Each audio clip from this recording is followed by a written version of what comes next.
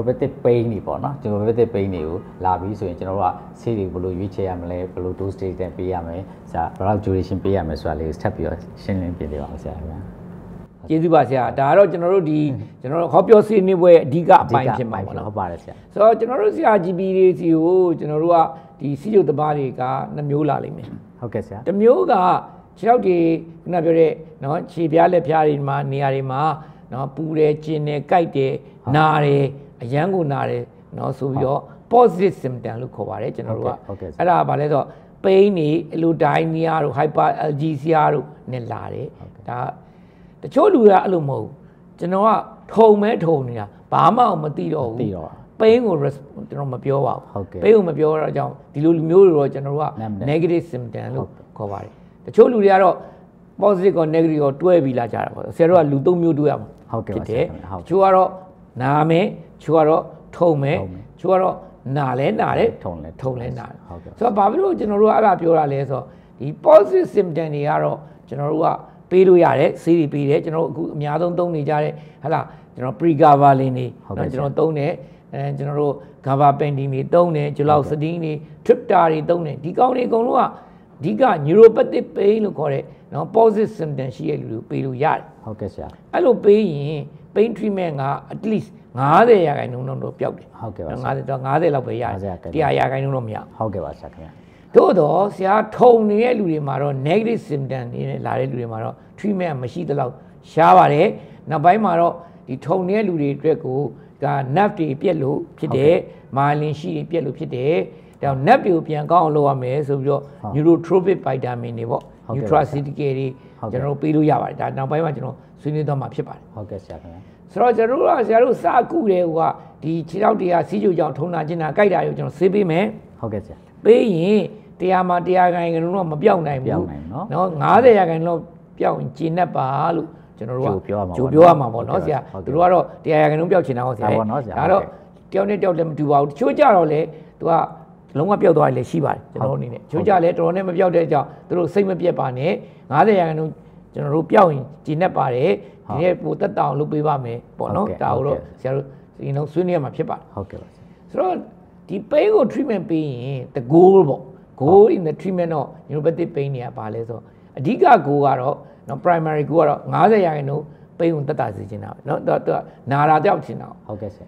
တို့တော့ secondary goal တွေအနေနဲ့သူကဘာလဲဆိုတော့နာလုံးအားကြီးလို့သူညမအိမ်နိုင်ဘူးအေးကြီးတွေပြက်တယ်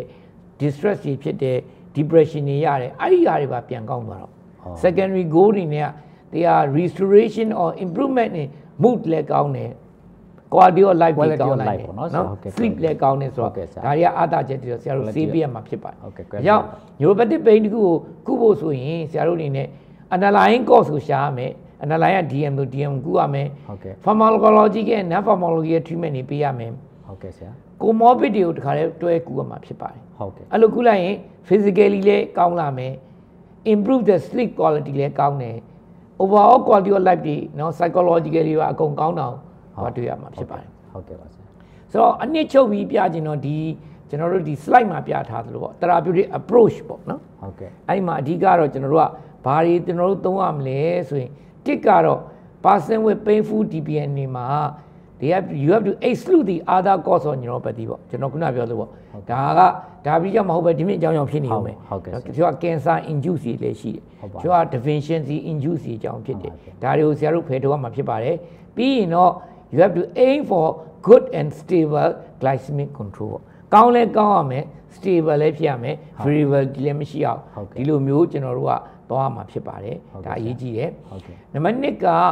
pharmacologically non pharmacologically ဆရာတို့ဘာလုပ်လို့ရလဲဒါ health behavior intervention တွေဖြစ်တဲ့ exercise တွေကျွန်တော်လုပ်လို့ရမယ် dietary modification တွေလုပ်လို့ရမယ်ကျွန်တော်ခုနတင်ပြသွားလို့တော့ prolonged sitting ပေါ့ sedentary lifestyle တွေကို active lifestyle တွေကျွန်တော်ပြောင်းမှာဖြစ်ပါတယ်တိတ်လို့လာရင်တော့ကျွန်တော်တို့က TN10 လို့ခေါ်တာပေါ့10လို့ခေါ်တော့ electrical stimulation နဲ့ nerve stimulation တွေကိုねကျွန်တော်တို့က treatment တွေပေးလို့ရတယ် spinal cord stimulation တွေပေးလို့ရတယ်ဒါတွေကတော့ non pharmacology ပေါ့ဟုတ်ကဲ့ပါဆရာ pharmacology မှာကျွန်တော်နောက်ပိုင်းလည်းတင်ပြသွားမှာမယ်အဓိကအုပ်စုကြီး3စုရှိတာပေါ့ဒီကတော့ကျွန်တော်တို့ကဗာလဲ anti-convulsant အုပ်စုတွေရှိတယ်အဲ့ဒီ anti-convulsant အုပ်စုမှာတော့ကျွန်တော်တို့ကဗာတွေလဲဆိုpregabalin တို့ 𝗘𝗶𝗃𝗯𝗃 တို့နောက်ပိုင်းမှာတော့ 𝗘𝗶𝗃𝗃တို့ 𝗘𝗲𝗃𝗃တို့ sodium channel blocker တွေပေါ့ဒါတွေကျွန်တော်ပါတယ်ဒီဘက်က pregabalin တို့ gabapentin တို့ calcium channel blocker တွေပေါ့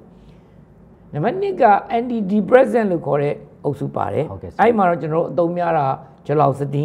or amitriptyline ကိုကျွန်တော်တို့အသုံးများပါတယ်နောက်တစ်ခုကတော့ opiate အုပ်စုပေါ့နောက်ပိုင်းကထွက်လာတဲ့ guideline တွေကတော့ opiate ဆိုတော့မသုံးသင့်တော့ဘူး opiate ယူပြီးရင်ဆွဲတာတွေများတယ် mortality တွေများတဲ့ကြောင့်နောက်ပိုင်းထွက်လာတဲ့ guideline တွေမှာတော့ opiate ကိုမသုံးပါနဲ့တော့ပြောပါတယ်အရင်ကထွက်တဲ့ guideline တွေမှာတော့ pregabalin တို့ gabapentin တို့မရတစ်မျိုးပေးကြီးတယ်မရရင်ပေါင်းတယ်မရလို့ရှိရင်တော့ trauma တော့သုံးပါဆိုပြီးတော့ပြောပါတယ်အခုနောက်ပိုင်းထွက်လာတဲ့ guideline တွေကတော့ဆရာတို့ opiate ဆိုတာမသုံးသင့်တော့ပါဘူးပြောပါတယ်ဟုတ်ကဲ့ပါဆရာဆိုတော့နောက်တစ်ခုကတော့ combination therapy ဆိုတာကျွန်တော်တို့အဓိကအရေးကြီးလာပါတယ်ဆေးကတစ်မျိုးတည်းနဲ့မရရင်တွဲသုံးပါနောက်ပိုင်းမှာ pharmacological တွေမကဘူး non pharmacology အပြင် nutraceutical လို့ပြောတဲ့ကျွန်တော်တို့က neurotropic vitamin တွေပေါ့ဒီလိုသဖြင့်ထုံနေတဲ့လူတွေမှာ B12 တို့ B1 တို့ B6 တို့ကျွန်တော်တို့က alpha lipoic acid ဆိုတဲ့ဆေးတွေကိုသုံးပါဆိုပြီးတော့ပြောလာပါတယ်ဟုတ်ကဲ့ဆရာကျွန်တော်လိန်သေးမှာတော့အဓိကတော့ကျွန်တော်နိုင်ငံမှာတော့မရှိဘူးဒီကောင် capsaicin 8% PET ဆိုတာရှိတယ်အဲ့ဒါလေးပြီးလိုက်ရင်တော်တော်ကိုပိန်းရတက်တာသွားတယ်ဆိုတော့ကျွန်တော်တွေ့ရတယ်ကျွန်တော်ဒီမှာတော့အဲ့ဒါမရှိဘူး cream တွေတော့ရှိပါတယ်ဒါဆရာတို့က cream ကိုသုံးလို့ရတယ်အရန်နာလုံးအားကြီးလို့ရှိရင် 2% lignocaine cream တွေကိုကျွန်တော်တို့သုံးလို့ရပါတယ်အဲ့တော့ဒီစီကဒီ slide တစ်ခုကြည့်လိုက်ဆရာတို့အနေနဲ့ဘာတွေပေးရမလဲဆိုတော့တမ်းမြင့်ခြုံပြီးတော့ကျွန်တော်တို့ပြောတော့မှာဖြစ်ပါတယ်ဆိုတော့နောက် slide တစ်ခုမှာတော့ကျွန်တော်တို့ကဘာလဲဆိုတော့ဆရာတို့ကိုကျွန်တော်တို့ dose တွေကျွန်တော်တို့ပြောထားပါတယ်ဆရာတို့ dose တွေအဲ့မှာကျွန်တော်အသုံးများတဲ့ pregabalin က300နေ600တိကျွန်တော်တို့သွားတာဖြစ်ပါတယ် so it's quite heavy dose เนาะအဲ့ဒါရပြီးတော့တကယ်တမ်းကျွန်တော်နိုင်ငံမှာရှိတာ25တိရှိတယ်ဟုတ်တယ်50တိရှိတယ်75တိရှိဟုတ်ကဲ့ဆရာဆိုတော့ကျွန်တော်တို့ suggestion ပေါ့เนาะဟုတ်ကဲ့ပါဆရာသူတို့ကတော့ဗာပြောလဲဆိုတော့ guideline မှာ pregabalin ကိုပေးမှာလားပေးမယ်ဆိုရင်เนาะ150တော့ပေးပါ75 BD လောက်နဲ့စပါလို့ပြောပါတယ်ဟုတ်ကဲ့ကျွန်တော်လက်တွေ့ဘဝမှာပေးကြောဂျွန်းပြန်တာဟုတ်တယ်လူနာမခံနိုင်ဘူးမခံနိုင်တဲ့ကြောင့်ကျွန်တော်တို့အနေနဲ့เนาะသူတို့ guideline တိုင်းတော့မသွားနိုင်ဘူးကျွန်တော်တို့အနေနဲ့သွားမယ်ဆို pregabalin လဲဆရာတို့เนาะတက်ငယ်ခက်လက်လက်ဆိုရင်တော့ maybe 50နဲ့75 OD လောက်နဲ့စာကြည့်ပါမရမှဆရာတို့75ကိုတိုးပါဟုတ်ကဲ့ဆရာအရန်တက်ကြီးတဲ့လူတွေမခံနိုင်တဲ့လူဆိုရင်တော့ဒါ25လောက်နဲ့ပဲစပြီးတော့တဖြည်းဖြည်းချင်းတိုးသွားပါလို့ပြောပါနော်ကျွန်တော်မှားခြင်းပါတယ်ဟုတ်ကဲ့ by the way ဆရာအဲ့ဟိုနေပေါ့ pregabalin ပေးတဲ့အခါမှာဟို OD ပဲ night time ပဲပေးရမှာလားဒါမှမဟုတ် diabetes တို့ usually သူတို့ရဲ့ guideline တော့စပေးရ75 BD ကိုပေးခိုင်းတာသို့တော့တစ်နေ့နှစ်ကြိမ်ပေးခိုင်းတာဒါကြောင့်ကျွန်တော်တို့နိုင်ငံမှာတော့ကျွန်တော်လည်းအဲ့လိုမသုံးရဲပါဘူးသုံးရဲတော့ကျွန်တော်တို့ night time လေးပဲကျွန်တော်တို့ကအိတ်ငိုက်မှာကြောက်တော့ night time လေးမှာအိယာဝင်ကန်ဒီလေးမှာကျွန်တော် pregabalin ကို25လောက်ဖြစ်စတယ် or 50လောက်နဲ့စတာဟုတ်ကဲ့ပါခါထဲမှာလိုက်ပါတယ်မူးတက်တယ်ပေါ့မူးတက်တယ်အရန်အိတ်တက်တယ်တတိထားပါမခံနိုင်ကျွန်တော်တို့ပြန်ပြောပါပေါ့နော်နောက်တစ်ခုဆရာတို့ကတခါထဲမှာလိုက်ရမှာဒါကနော်ခြေထောက်တွေထုံနာကျင်နာကြိုက်တာအတွက်ပေးတာဒါအတက်ကြသေးမဟုတ်ဘူးဆိုတော့ဆရာတခါရှင်းပြပါဆရာဟုတ်ကဲ့လူနာဆရာစီလာတယ်လာပြီးနောက်ကကြမလာတော့ဘူးဆေးဆိုင်မှာဆေးသွားဝယ်တော့ဆေးမှာဆေးသွားဝယ်တော့ဆေးဆိုင်ခင်ဗျအတက်ကြသေးဘာလာတောက်တာလဲဆိုတော့ပြောနေမှာကြောက်လို့တခါလေးရှင်းပြလိုက်ပါလုံးဝဆိုရင် तू ကဆရာကိုပြန်လာရန်တွေ့ပါလိမ့်မယ်ဘာလို့ရန်တွေ့ဘာလို့ကျွန်တော်အတက်ယောဂလည်းမရှိဘူးအတက်ကြသေးပေးရပါလဲဆိုပြီးတော့ပြောပါလိမ့်မယ်ထိုနည်းတူပဲဆရာတို့ကဘက်ကနော် pregabalin အုပ်စုမသုံးခြင်းလို့ 𝗘𝗫 တွေ tripta တွေကိုပေးခြင်းနဲ့ဆိုရင်ပေါ့ amitriptyline ပေးခြင်းနဲ့ဆိုရင်လည်းဒီတိုင်းပဲပြောပါဒါစိတ်တက်ကြတဲ့အတွက်တုံတဲ့ဆေးတွေပါသို့တော့ဒီနေရာမှာတော့စိတ်တက်ကြတဲ့အတွက်ပေးတာမဟုတ်ပါဘူးပိန်အတွက်အဓိကတော့ပိန်အတွက်ပေးတာပါဆိုတော့ဆရာတို့တခါလေးပြောပြလိုက်ပါဦးနော်ဆိုတော့အခုတော့အုပ်စုကြီးက၄စုဖြစ်သွားတယ်နော် pregabalin gabapentin တို့ calcium တွေနော်ပိတ်တဲ့ channel တွေကိုပိတ်တဲ့ဆေးတွေသုံးနိုင်တယ်အော် lamotrigine တို့ lacosamine တို့𝗘𝗫 တို့ sodium valproate ဆိုတဲ့ sodium channel ကိုပိတ်တဲ့ဆေးလည်းသုံးနိုင်တယ်𝗘𝗫 𝗵𝗯𝗃 လို့ခေါ်တဲ့ anti depressant တွေကိုလည်းသုံးနိုင်တယ်ပေါ့နော် amitriptyline တော့ကျွန်တော်တို့အသုံးများတဲ့ဆေးတွေပေါ့ကျွန်တော်ရဲ့အတွေ့အကြုံပေါ့ကျွန်တော်ရဲ့အသုံးများတာကျွန်တော်ကဒီဘက်က pregabalin ကိုကြိုက်ပါတယ်ဟုတ်ကဲ့ pregabalin ကျွန်တော်တို့သုံးပါတယ်ကျွန်တော်ဟိုဘက်ကကျွန်တော်တို့ဒီ anti depressant တွေမှာဆိုရင်တော့𝗘𝗫 or ကျွန်တော်တို့က tripta ပေါ့နော် tripta ကိုကျွန်တော်တို့amitriptyline ကိုကျွန်တော်သုံးပါ dosage လည်းကျွန်တော်တို့ဒီမှာရေးထားတာဖြစ်ပါတယ်ဟုတ်ကဲ့ပါဆရာတခုတတိထားမှာတော့နော်ဒီ tripta ရဲ့မအောင်တဲ့ cardiac abnormality ရှိနေတဲ့လူတွေမှာကျွန်တော်မသုံးသင့်ဘူး gait instability ရှိတဲ့လူမှာကျွန်တော်မသုံးရတဲ့ဆေးတွေမှာနော် tricyclic နော် antidepressant လို့ခေါ်တဲ့ နော် triptar တွေပါတယ် amitriptyline တွေပါတယ် gabapentin တွေ pregabalin ပါတယ် heart disease ရှိလို့ရှိရင် bone marrow disease hepatitis disease ရှိရင် carbamazepine တွေမသုံးသင့်ဘူးဆိုတာတွေကျွန်တော်တင်ပြသွားမှာဖြစ်ပါတယ်ကောင်းတဲ့ချက်ကတော့သူ့မှာ depression ရှိရင်တော့ကျွန်တော် anti epileptic ကိုမသုံးတော့ဘူး anti depressant ကိုပေးလိုက်မယ်တစ်ချက်ကုန်တစ်ချက်ပြ depression လည်းကောင်းမယ်ပိန်လည်းသက်သာမယ်ပေါ့နော်ဒါမျိုးတွေကောင်းနိုင်ရှိပါတယ်ဆရာတို့တစ်ခါပြောထားသလိုပဲ BPH ရှိတဲ့ case ဆိုလို့ရှိရင် BPH ရှိတဲ့ case ဆိုလို့ရှိရင်ကျွန်တော်က amitriptyline မပေးရဘူး glaucoma ရှိရင်လည်းမပေးရပါဘူးဟုတ်ကဲ့ပါဆိုတော့ကျွန်တော်တို့ဘယ်လိုပေးကြမလဲပေါ့ဆရာကြိုက်တဲ့တစ်မျိုးနဲ့စားလိုက်ကြိုက်တဲ့တစ်မျိုးစားဆရာ pregabalin နဲ့စားမှာလားဒီဘက်ကနော်ကျွန်တော်ဒီဘက်က amitriptyline or 𝗃𝗃စားကြိုက်တာနဲ့စားလိုက်ဟုတ်ကဲ့စားလိုက်ကြိုက်တဲ့ first line တစ်ခုနဲ့စားလိုက်လိုရင်ကျွန်တော်က topical လည်းသုံးပြီးတော့ကျွန်တော်တို့က maybe 3 လလောက်မှာ duration နဲ့ကျွန်တော်တို့အဓိကပြောချင်ပါတယ်ကျွန်တော်က nap တစ်ခုပြတ်သွားရင် nap တစ်ခုအသစ်ပြန်ဖြစ်သွား3လကြာတယ်3လကြာကြောင် treatment တွေလည်း at least ကတော့3လလောက်သွားမှကျွန်တော်တို့ကကောင်းမယ်ဆရာတို့ကဒီပြည့်စေးတစ်မျိုးကိုပြောင်းကျင်နေဆိုရင်3လလောက်မှ response မလုပ်မှ3လအတွင်းမှာ तू မခံနိုင်တော့မှနောက်တစ်မျိုးကိုပြောင်းမှာလို့ကျွန်တော်တင်ပြပါရစေဒါကြောင့်မလို့ကျွန်တော်ကဒီစေးတစ်မျိုးနဲ့စလိုက်မယ်3လလဲကြာရော 50% ပိန်သက်တာတယ်ဆိုရင်ကျွန်တော်မပြောင်းတော့ဒီစေးကိုပဲဒုတ်ဆိုတင်ပြီးဆက်ပေးမယ်ဟုတ်ကဲ့ဆရာဒီစေးတစ်မျိုးနဲ့စလိုက်တယ် pain relief က90ရာခိုင်နှုန်းမကျော်ဘူး30နဲ့50လောက်ပဲရှိတယ်ဆိုရင်တော့ဆရာသူ့ dose မတိုးသင့်တော့ဘူးအခြား drug တစ်ခုနဲ့ combine လုပ်လိုက်ရင် combination ပေါ့နော် combination လုပ်ဟုတ်ဒီစေးတစ်မျိုးသုံးလိုက်တယ်လုံးဝ response မလုပ်ပျောက်ကိုမပျောက်ဘူးဆိုတော့ဆရာတို့3လစောင့်နေတော့3လလောက်ကိုစောင့်လို့မှမပျောက်ဘူးဆိုရင်ဒီစေးကိုဆက်မပေးသင့်တော့အဲ့ဒါဆိုရင်ဆရာဒီမြစ် class တစ်ခုအော်နော်ဒီမြစ်တစ်ခုကိုပြောင်းအောင်မှာဖြစ်ပါဆိုတော့ pregabalin ကိုပေးထားတယ်3လစောင့်နေလုံးဝမသက်သာဘူးဆိုရင်တော့ pregabalin ကိုဖြုတ်ဟိုဘက်က 𝗃𝗃 ကိုရွေးအော် amitriptyline ကိုရွေးတော့ same class ရ gabapentin ကိုရွေးလဲရတော့ရပါတယ်ဟုတ်ကဲ့ဆိုတော့ဒါကကျွန်တော်တို့ပေးတဲ့ပုံစံပေါင်းလို့ရလားဆရာ group နှစ်ခုပေါင်းလို့ရတယ်ကျွန်တော်ခုနပြောလို့ပေးလိုက်တယ်90ရာခိုင်နှုန်းတော့မဟုတ်30နဲ့50လောက်ပျောက်30နဲ့50လောက်ပျောက်တယ်ဆိုရင်တော့ partial response လို့ခေါ်တာအဲ့ဒါဆိုရင်တော့ကျွန်တော်တို့ကဒီ dose ကိုဆက်မတိုးတော့ဘူး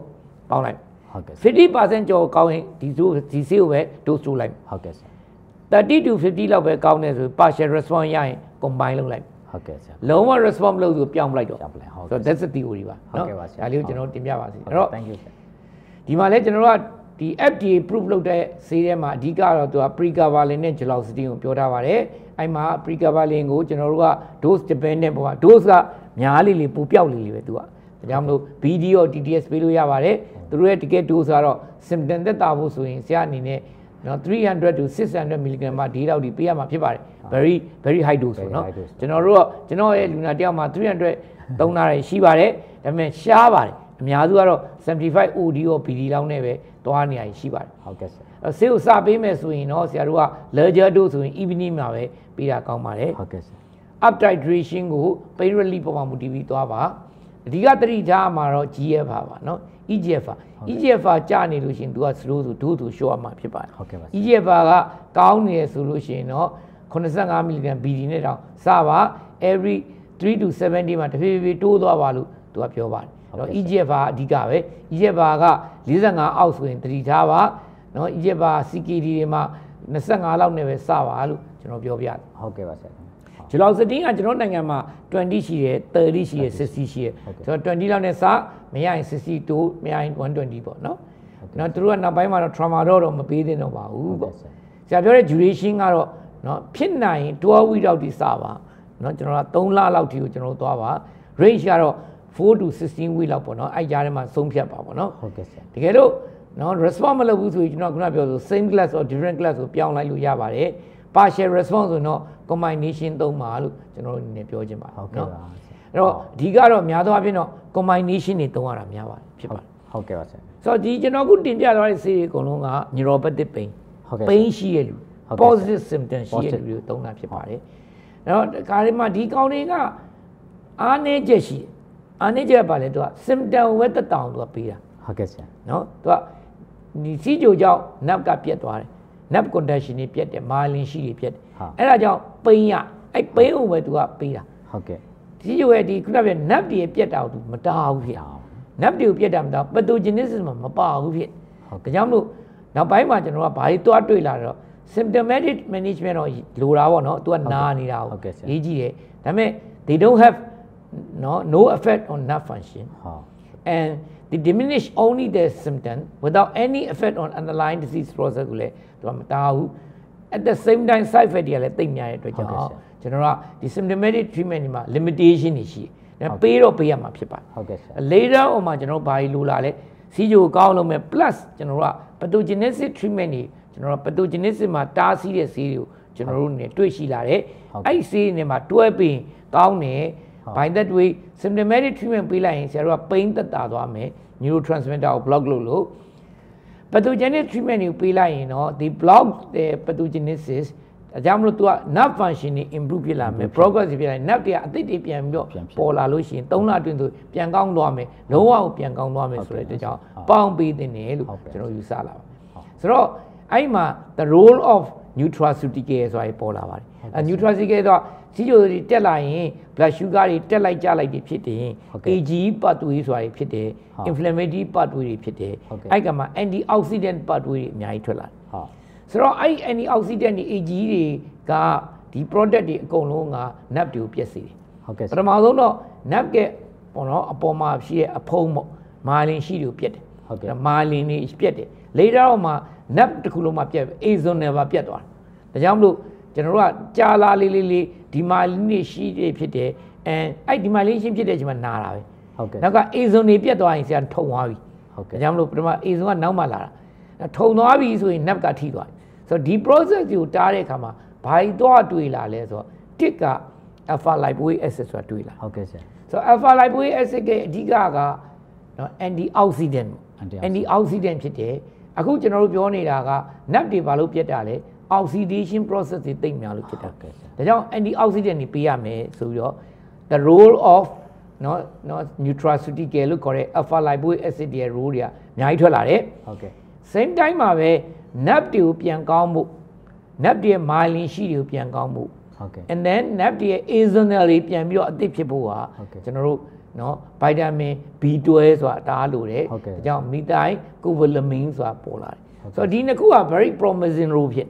guideline တွေမှာတော့ပါနေပြီ guideline တွေမှာတော့သူက pathogenesis ကိုကျွန်တော် antioxidant ကိုတားခြင်း alpha lipoic acid ကိုပေးပါ nerve တွေကိုမြန်မြန်ပြန်ကောင်းလာခြင်း restoration of the myelin ရှိတွေပေးခြင်းကျွန်တော်တို့ 𝗍𝗿𝗃𝗃𝗀𝗃 ကိုပေးပါပေါင်းသုံးပါဆိုပြီးတော့ကျွန်တော်တို့ကသွားတဲ့ကြောင့် pathogenesis treatment အနေနဲ့မှာဘာတွေပါလာလဲဆိုရင် symptomatic treatment အနေနဲ့ဆရာတို့နေခုနပြောတဲ့ဆေးတွေသုံးနိုင်တယ် anticoagulant တွေ amitriptyline တွေကျွန်တော်တို့က antidepressant တွေပေးလို့ရတယ် pathogenesis မှာတော့အဓိက role နဲ့ပါလာတာက alpha lipoic နဲ့ 𝗍𝗿𝗃𝗃𝗀 ပါလာဖြစ်တယ်ဒါကြောင့်မလို့ခုနောက်ပိုင်း2022 guideline တွေနောက်ကစပြီးတော့ကျွန်တော်တို့က 3 cornerstone of the management of diabetic peripheral neuropathy ပေါ့တစ်ကတော့ဆရာ underlying ကို treat လုပ်ပေါ့ lifestyle လုပ်မယ်ဟုတ်ကဲ့ဆရာ intensive diabetic therapy and near normal hypoglycemia ရအောင်လုပ်မယ်ဟုတ်ကဲ့เนาะအရေးကြီးဆုံးက multifactorial cardiovascular risk เนาะ intervention လို့ခေါ်တဲ့ weight ကိုချမယ် and then ကျွန်တော်က lipid တွေကိုကုမယ်လိုအပ်လို့ရှိရင် ACI ARB တွေ hypertension တွေကိုကုမယ်ဆိုတာတွေကဒီဟာတွေလုတ်ကိုလုံးအောင်ဖြစ်တယ်ဒါက one cornerstone ဟုတ်ကဲ့ပါဆရာဒုတိယ cornerstone က symptomatic treatment တွေဖြစ်တဲ့ဆေးတွေတတိယ cornerstone ဒီ pathogenically เนาะ oriented pharmacotherapy တွေဆိုပြီးတော့ခုနပြောတဲ့เนาะ nutraceutical တွေကိုသုံးပါဆိုပြီးတော့သုံးမျိုးပြောလာပါတယ်ဟုတ်ကဲ့ပါဆရာဆိုတော့ကျွန်တော်တို့ဒီမှာလဲ alpha lipoic acid ကရနေပါပြီ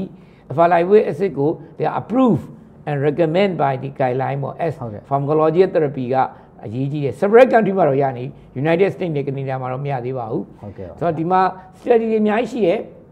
ဒီ alpha lipoic acid ရဲ့ dose တွေကတော့အနည်းဆုံးတော့ဆရာတို့600ပေးရမှာဖြစ်ပါတယ်အများကြီးဆိုတော့အများကြီးပေးရမှာဖြစ်ပါတယ်1200ဒီပေးတဲ့ trial တွေရှိပါတယ်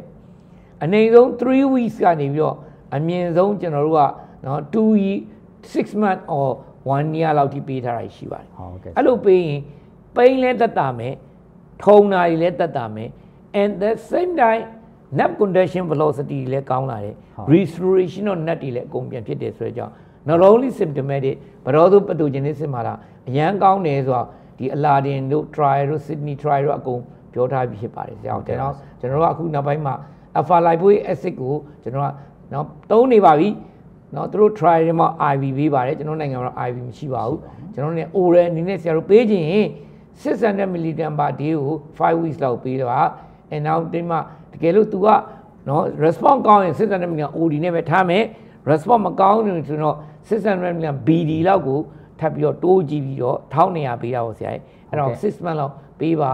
အဲ့ဒါဆိုရင် pain တွေလည်းတက်တာမယ် numbness တွေလည်းတက်တာမယ် especially ကျွန်တော်တို့သူ့ဘယ်မှာသုံးလဲဆိုတော့ negative symptom လို့ခေါ်တဲ့နော်ကျွန်တော်တို့နော်ထုံတဲ့နေရာတွေမှာကျွန်တော်သုံးပါတယ် the same thing မှာပဲ B12 ပေါ့ B12 ကလည်းကျွန်တော်တို့က nerve ending တွေကိုသွားတယ်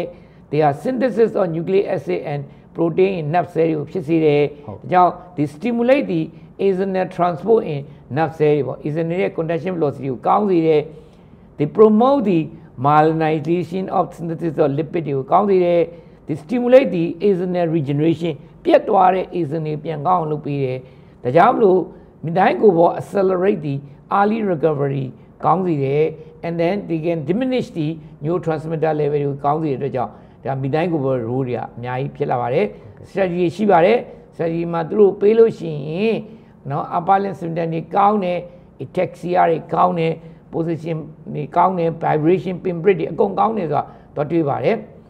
dose အနေနဲ့တော့တောက်ဆေးဆိုရင်500 mg TDS ပေါ့အဲ့လိုပေးလို့ရပါတယ်1500ဆိုတော့ OD ပေါ့နော်အဲ့ဒါပေးလို့ရပါတယ်အဲ့ဒါဆိုရင်ကျွန်တော်တို့က pain တွေလည်းတက်တာတယ် nerve conduction တွေလည်းတက်တာတဲ့ကြောင့်မလို့ဒါ good efficacy in diabetic peripheral neuropathy တွေမှာကျွန်တော်တို့သုံးနေပါတယ်ဒါကြောင့်မလို့ကျွန်တော်တို့အနေနဲ့ B12 deficiency နောက်တစ်ခုကကျွန်တော်တို့ဒီ metformin တွေပေါ့ကျွန်တော် metformin တွေအများကြီးသုံးတဲ့အခါမှာ metformin ကြောင့် B12 deficiency ဖြစ်တာတွေကိုကျွန်တော်တို့သွားတွေ့လာတယ်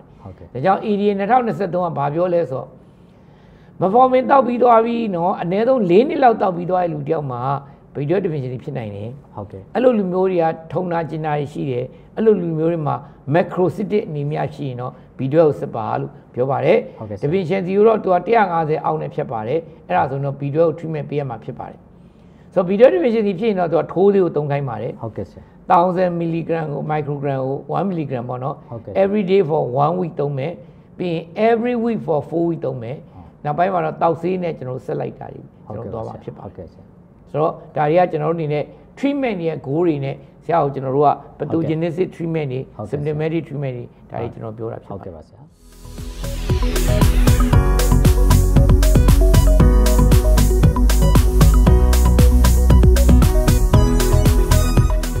𝗵𝗶, caring for well-being.